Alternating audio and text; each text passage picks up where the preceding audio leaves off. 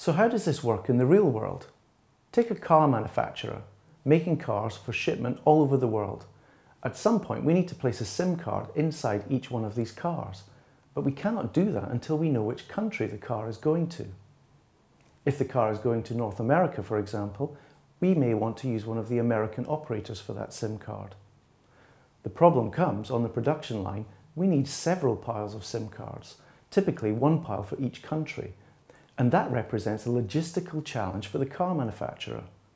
Worse still, it's not actually the SIM cards, but it's the wireless modules supplied by the Tier 1 manufacturers. So how can we improve things? Imagine we could reduce that pile of wireless modules down to one, and inside each car we place a SIM chip.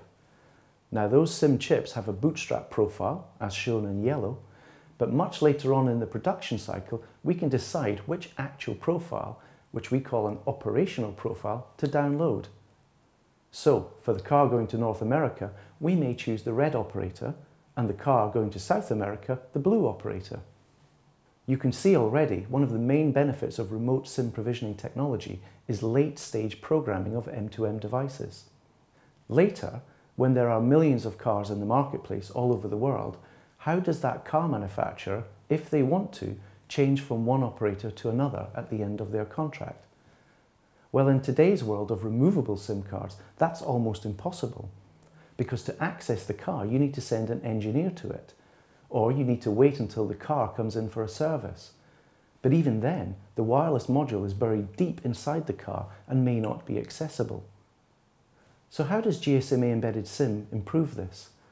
Well, all cars will have a SIM chip instead of a removable SIM card.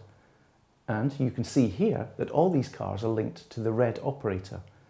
If the car manufacturer chooses to, at the end of their contract, they simply have to set up a new contract, in this case with the blue operator, and then arrange for a transfer from the red operator to the blue operator for all those SIM chips in the cars. Now that transfer will not be instant. It may take a few days, but it's certainly possible to change from one operator to another using this method. Remote SIM provisioning technology, of course, is not limited to the automaker industry, and here are some examples of early market adopters of this technology.